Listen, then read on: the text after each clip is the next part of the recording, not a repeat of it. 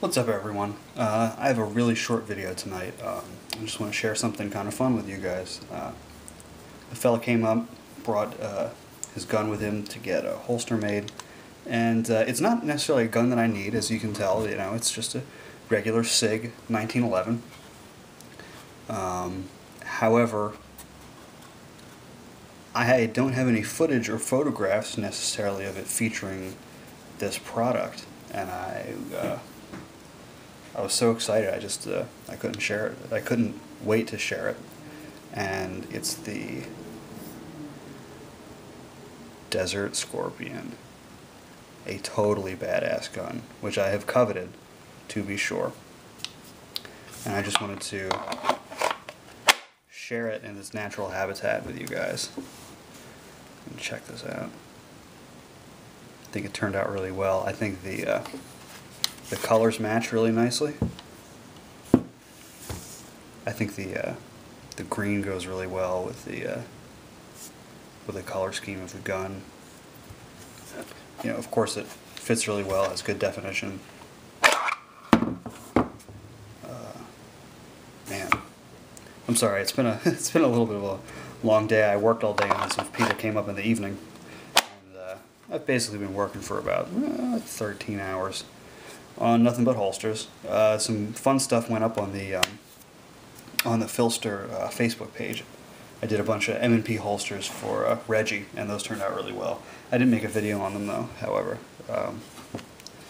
if you're not already checking it out, check it out, because a lot of new products and new things are, you know, newly minted holsters are going up on that venue when I don't really have the time to make a video on them. However, I really wanted to take the time and share this one with you, because I think it turned out looking really good. At the recommendation of some subscribers, I bought a cheap buffing wheel, and that goes a long way towards the overall edge quality, and I'm actually going so far as to buff the belt loops as well, and they're coming out and looking very professional. This does a really good job. The buffing wheel does a really good job of keeping the edges uniformly textured, and then for tighter spots I can get in there with the Dremel and take care of these little crevices. But the buffing wheel makes quick work of the finish work, and you can get one like this guy here for, I put the sticker on here to cover up the fact that it says made in China.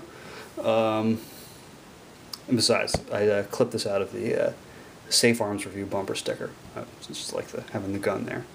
But at any rate, yeah, this guy was like $30-something on Amazon, and it makes a world of difference. But anyway, back to the main event here, the SIG 1911 Scorpion.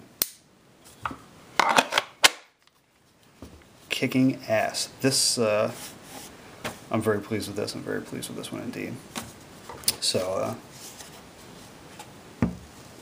man, I want to get one of these in the commander length with the threaded barrel. That's what I want. That's going to be amazingness at its peak for me. I'm kind of hooked on these. But at any rate, thanks for watching.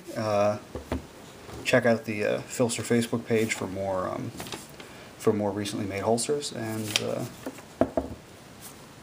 good luck on your own projects.